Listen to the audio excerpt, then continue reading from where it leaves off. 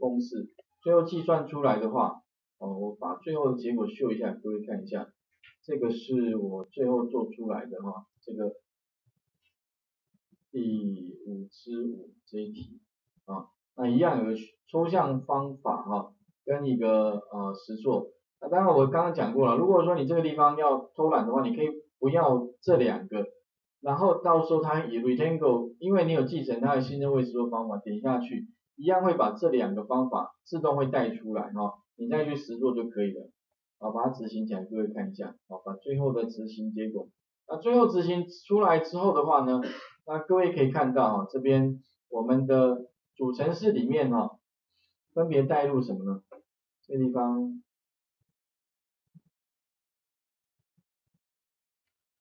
底下还有，那主程式的地方我们分别把几个值带进来第一个是我宣告了一个 shop 然后这个地方还有一个 rectangle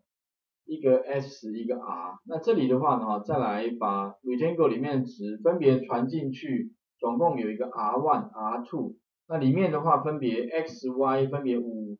跟15，然后高度的话是宽度是6，高度是5，然后再来10，再宽是8，高是9然后再来的话就是建立一个 R3， 那另外一个 rectangle 这边的话也是把3个讯息传递过来R3， 那这个地方的话呢给它的是 implementer 然后最后把这个地方的显示长方形的 R1 的一个资料把 R1 的资料 print 出去，那分别呢 print line 里面呢有 R1 的资料，然后 XY 的部分把这宽高透过 R1 点 Y10 R1 点 height 去取得，然后呢去呼叫这个我们里面的方法 array 跟这个 implementer 这个周长部分，然后再来判断如果这个 instant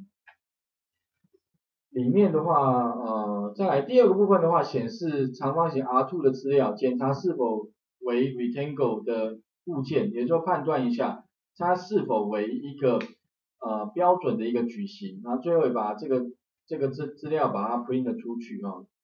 然后再来的话再把 R3 的部分也把它 print 出去会有底下的资料，那 print 出去之后的话最后看到的结果就类似像这个地方各位可以看到，我把它秀一下大概给各位看，这边有3个，第一个的话长方形 R1 的资料在这里那第2个的话呢判断 R2 是不是一个 rectangle 物件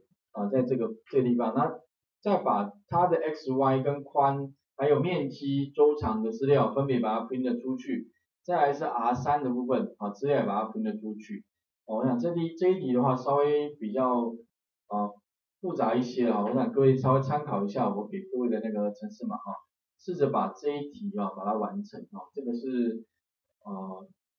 抽象类别跟这个界面的实作这一题稍微复杂一些给各位试试看